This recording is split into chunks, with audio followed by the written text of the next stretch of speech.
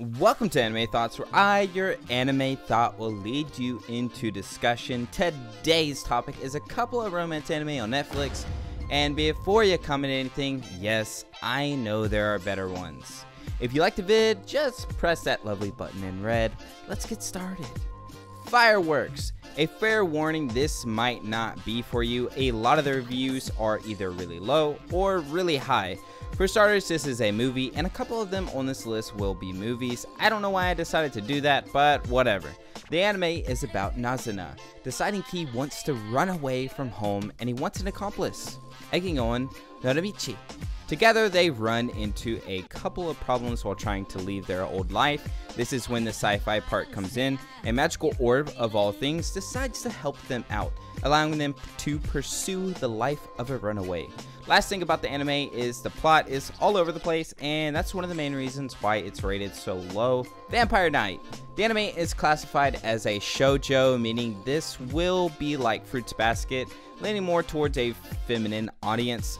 The series, like the title suggests, has vampires in it. The vampires are part of the night class at Cross Academy. Most of the students in the day class have no idea that they are sharing a campus with vampires. The anime is about Yuki getting close to these vampires that she actually has a past with, and not that great of a past at that. Even though there is tension between these vampires, Yuki finds herself around them all the time. Definitely something you will like if you enjoy a little spice in your Romance Academy stories. Flavors of Youth. The anime is unique in the fact that it has 3 stories being told at once, which I found a little confusing and interesting at the same time. The title is basically what the anime is showing with these 3 characters. It shows them remembering the nostalgia of the past through encounters and bonds being formed.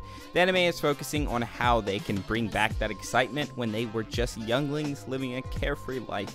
Also, it's based in China, so some of the customs might seem foreign to you, but it is a good anime. When you finish it, you will feel like you haven't gained much, or you may think, what was the point? But hey, that's life, you know? A Whisker Away. Alright, this is kinda a weird romance anime that would probably only work in Japan.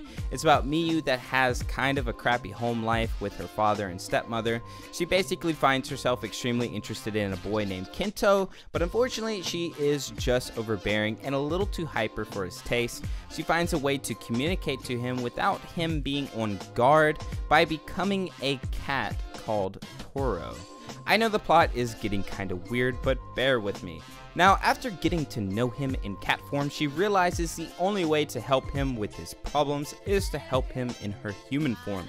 Unfortunately, she's afraid that will ruin her good relationship with him. It's unique to say the least. Love, Chinobo, and Other Delusions. The anime is about 2 weebs struggling to act normal in high school. Yuta is one of those dudes that made up names for his attacks and acted like he was some mysterious hero that defeats evil in front of his classmates in middle school. After understanding that society thinks poorly of delusional human beings, he cleaned up his act as well as transferred to a high school that no one would know. Sadly, a girl named Rika, who goes to his high school, which is also his neighbor, refuses to give up on her made-up stories. She follows him around high school, giving him a bad reputation.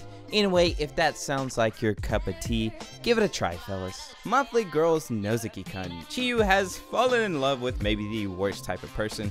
No, I'm not talking about a jerk, and no, I'm not talking about a guy that smells his own farts. I'm talking about a guy that is so self-absorbed and dense that no matter what she does, she can't get her feelings to reach him.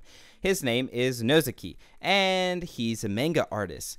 In a misunderstood attempt of confessing her love to Nozuki, she becomes his manga assistant instead. The anime is comedy first and romance second. The show revolves around her trying her best to get her feelings through to him while helping him with his manga artist needs. Maid-sama. This is probably one of my favorite school romance animes I've seen. It's nothing insane. It's not trying to be anything that it's not.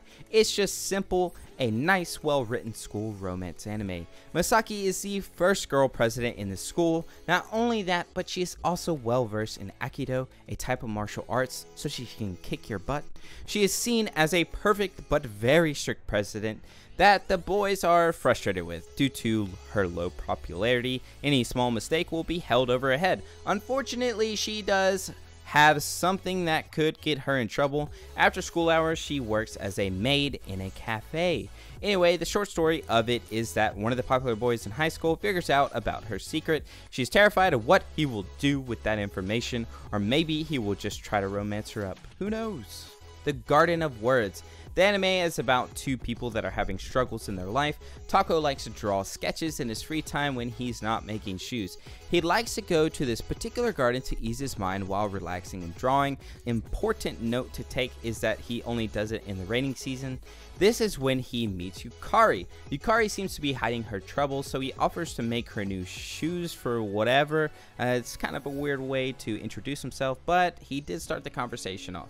Anyway, they really enjoyed each other's company, escaping their worries from just living life. As the rainy season is ending and they won't have that as an excuse to meet up, we can only hope they will try to stay in touch. A lull in the sea. Aight, so there are two types of people, the ones that like to breathe water and the ones that like to breathe oxygen.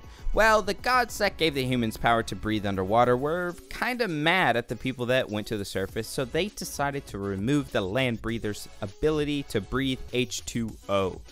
We follow the story of a couple of high school students that have to venture onto the surface to go to school. They run into difficulties with the two breathing factions from the deep-seated hatred they have for one another. Will there be bloodshed? Will there be romance? Probably neither, because it's an anime. I hope you enjoy. Anohana! The story revolves around a guy named Jinta and his group of friends that turn their back to one another after one of their friends died, named Minma. Jinta, unable to cope with the loss of his childhood friend, has become a shut-in NEET. He has skipped school, and to make matters worse, he is now hallucinating Minma in his life. After Jinta finds out that it's actually her spirit, he tries to bring his friends back together to help put her to rest. So it's not necessarily considered a romance anime, but I didn't notice until the last minute, so this is just gonna be our little secret, okay? Alrighty, thank you for making it to the end of the video. If you haven't already, I would suggest subscribing, or 2020 will be coming for you. I have a Discord if you lot are interested. I will be making a couple of new type of videos pretty soon, so I hope you guys can give me some good feedback. Let's reach 20K, and I will see you weebs when I see ya.